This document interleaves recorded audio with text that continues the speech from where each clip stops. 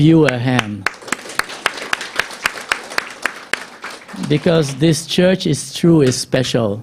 It is truly special. You just, imagine losing Lighthouse or going away or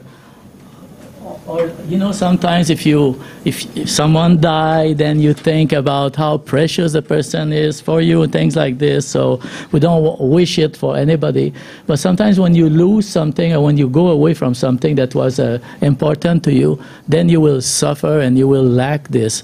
And while we are having a church family such as God has provided to us, wow, we are so blessed. We are so blessed, and this church is truly special. When you look at the 1 year past, that the video that Kathleen has made is so great to see so many activities that we forget that took place. That's why it's so important to have a review of the year and to realize that in many of these photos you are there. You were part of the activities. The parents are there, the children are there, different people are organizing, and it is a really, really wonderful. It's a small church. Lighthouse is just a small, tiny church, and yet a lot of things get covered and things are done with a, when I go to Canada and I went there and I share sometimes just some pictures of what happened, and people are so touched. They would like their church to do things like we are doing, and it is part of our activities. It is a part of our church life and things like that, and we do it together. But it's like when you go outside that you realize what you have here. It is special what we have had in Lighthouse through the years, and it's wonderful. The testimony of Moses, thank you so much. It's very inspiring also because going through his story of his Christian faith, it makes us go through the Lighthouse story at the same time, because he was there at the beginning when Pastor Steve went to China in the early years, and Pastor Jennifer and all of this, and still here and still blessed and a blessing. So anyway, thank you so much, everybody who stand here, who has been here. This church, it's not perfect. Have you noticed that? It is not perfect. Your pastors are far from being perfect, and we have a lot of malfunctioning parts that we may have in the human side, either our personalities or styles or whatever it is, and our communication styles and everything.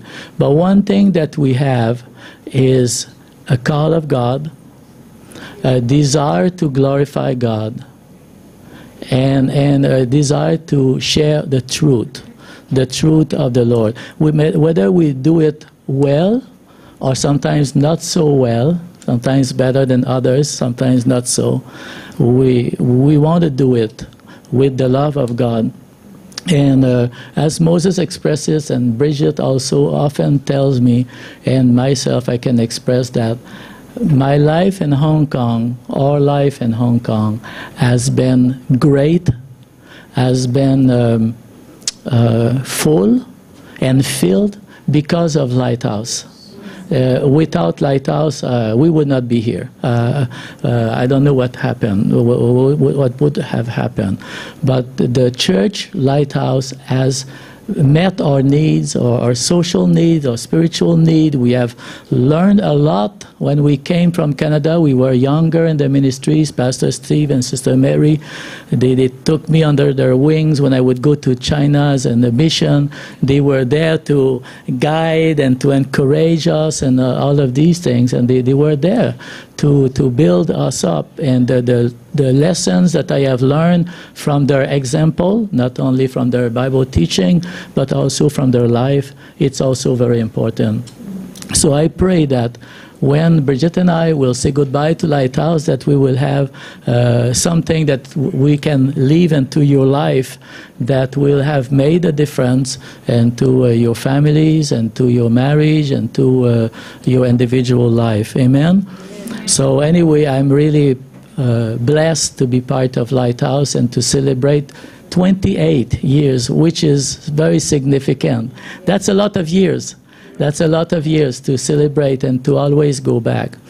And when I was in Canada, just before I came back here, in my Bible reading, I rediscovered the Second Chronicle and some books of the Old Testament that have a new life. Maybe it is because I was listening to it in audio with my mother tongue Bible and my French Canadian expressions, but I've discovered a lot of life lessons in these books, and then Second Chronicle, and then after that the Minor Prophets and things, and it's so fresh. It's so fresh.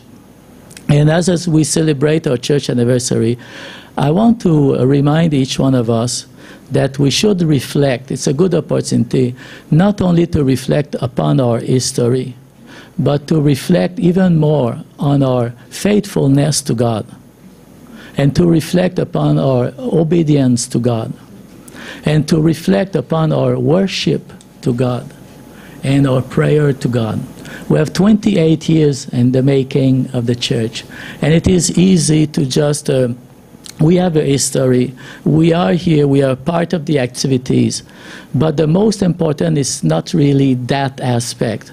It's part of us being together, but it is what is taking place in our hearts. It's what God has been doing. It's who God is. It's where I'm going with my life. You remember in December last year, I had a close call and I was going to meet with Jesus. It makes you think of things in a different perspective. And looking through the book of Second Chronicle make me think about the faithfulness to God. To take an inventory upon our life. Where are we in our relationship to the Lord? In our anniversary theme, joyful, patient, and faithful, it parallels very well the message of Second Chronicles. When the people of Judah were joyful, when they placed their hope in the Lord and they obeyed the Lord, when they were closely walking with the Lord, they were enjoying joy. You see many expressions of joy in the Old Testament when the people were experiencing the blessing, the closeness, the nearness, either in victory or in celebration, going to the temple. God was glorified and God was blessing. And that's why Second Chronicle comes make a lot of sense. First Chronicles, the life of David. Second Chronicles, the life of Solomon, the two greatest kings. God has blessed them for a reason, and they were following. And they become the standards or the measuring stick. After these two kings, it's like the other kings are measured according to their obedience as David and Solomon. And that's becoming the measuring sticks of their life. There were times in the life of Israel when they turned away from God, and they had times of opposition, hardship, times of affliction. And when they returned to the Lord, they had to go back to being faithful in prayer and to worship. And this is true for the church today. Amen? So our theme this morning, and we are almost closing, so it will be like a closing statement more than this. But I'll make a connection with our anniversary anyway. God answers prayer. Amen? That has been sang so well this morning. All the songs, the worship, I was really filled with the Holy Spirit as we were singing during worship this morning. Amen. If we go to the next slide. Yes. If I turn it on, it will go better. Okay. First verse of course, this is an introduction. We will not go far this morning. Second Chronicle, chapter 1, verse 1. Solomon, the son of David, strengthened his royal authority, and the Lord his God was with him and made him exceedingly great. Imagine, go back and try to imagine, use your imagination. There's a great king. He has conquered all the nations surrounding. This is the biggest empire ever that for all the nation. The old David is dying. He speaks to his younger, inexperienced boy who is going to be the king of all this great kingdom, and he has countries that pay tributes and taxes, and he has military forces everywhere, and this whole region to the east and the west and everywhere beyond, you know, lands and lands, and he is so young, and he is going to become the king of Israel. And after his inauguration, it took about 4 years, more or less, to gather all the things that David has accumulated, wealth and materials, and gather people and architects and engineers and all of this before. But then Solomon led the entire assembly to worship at the old worship place. You know, the tent of Moses still existed at the time at Gabaon. And David had also established a new worship center on another place in Jerusalem near where he lived. So there was 2 worship centers at that time. So Solomon led all the people and the leaders of the land to worship at the old centers. And he burned 1,000 offerings on that day to the Lord. He was offering himself and all this. And that night, God said, "Ask me what I shall give you." God asked him, "What I shall give you." When you read the New Testament, you will see that Jesus offers to all of us similar promises. Ask, and it shall be given. When you pray, believe that you have received, and it will be yours. Ask whatever you wish, and it will be done for you. If you abide in me, my word abide in you. So we have been given in the New Testament similar promise opportunities, just like Solomon was given. Imagine, he's young, he's going to rule this land. He's been, you know, if you look back at his life, Solomon was an illegitimate son. His brother wanted to be king. He proclaimed himself to be king. And if he would have succeeded, he would have killed the rest of the family. So Solomon was a rescued child, was a prodigy. He was a special child in the plan of God because he had been called and appointed by God himself. So it's not David who says, "Oh, this is my favorite son," that chosen and appointed Solomon. It is God who chose Solomon to be his follower after him. So he has been given these amazing opportunities. Ask. Ask me anything. And that's the questions that I want to leave you with this morning. I don't think we will go any further than that this morning. I want you to think about the privilege that all of us as Christians have been given in Christ Jesus. Ask. Ask me. Ask anything. Ask what I shall give you. What would it be?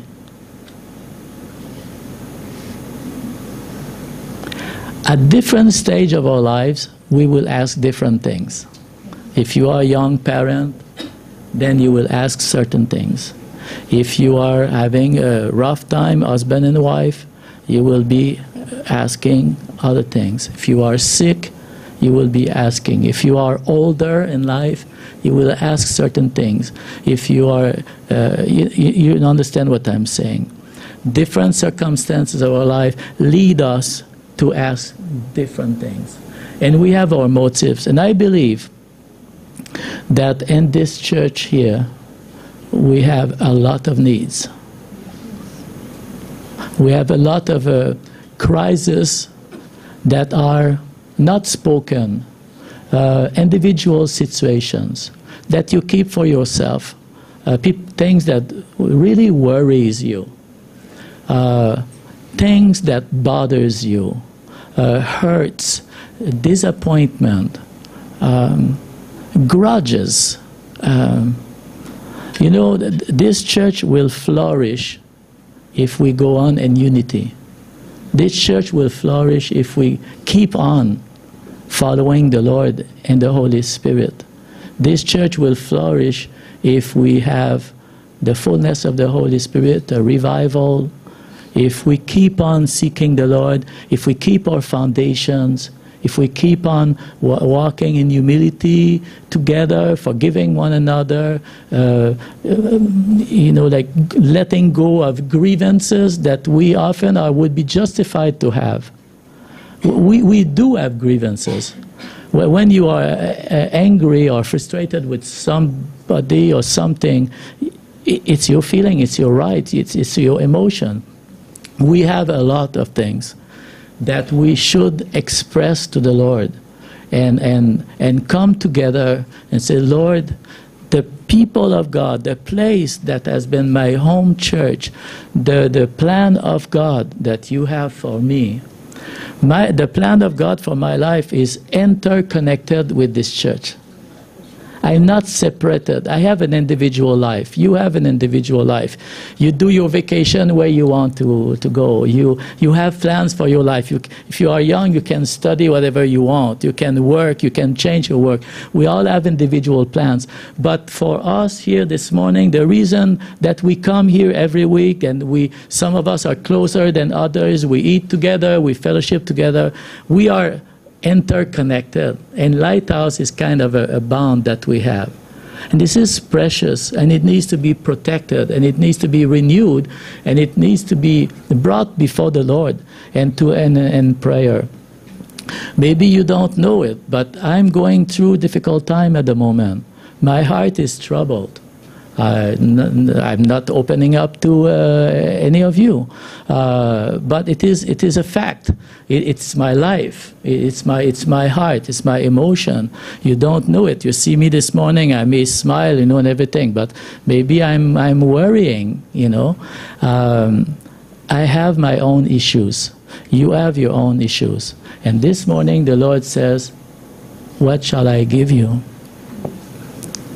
So I want to leave you with that this morning. As we celebrate our 28th anniversary, what's next for us? What shall I give you? What does Lighthouse also needs that is included in what I will ask? Because Solomon didn't ask for himself only. He asked for something that would benefit his role, his ministry, his relationship to God, the calling of God. He has been chosen by God to be the king. He didn't know how to do that. And now he's asking, Lord, I don't know how to do this. I need you to put something into my life to equip me beyond my own ability so that I can function and bring glory to you. And God was very positively touched by his motives, by the purity of his motives. So can we do that this morning? Close this service and dare to ask to God, what do we need this morning? What do you need? What do I need? Would you please stand? Hallelujah. Hallelujah.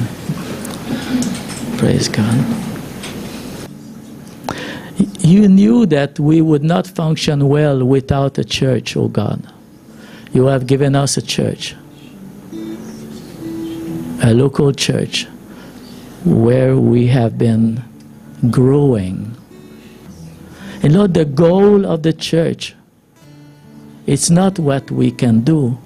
The goal of the church is God's presence. It's God's glory. The goal of the church is that God dwells within us and that we can rejoice and worship the Lord. That's what we learned from 2nd Chronicles and similar books. God to be first. God to be glorified. The presence of God that is granted to us. And Lord, you are inviting each one of us this morning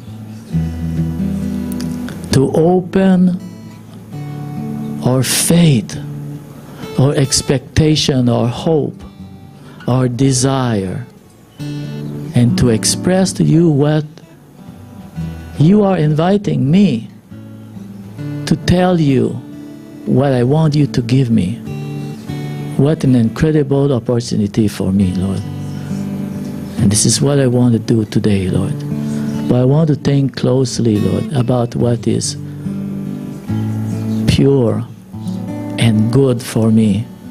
And good, Lord, that will bring glory to you, that will strengthen me, that will make a difference in my life, that will help me believe in you more, that will help me love you more.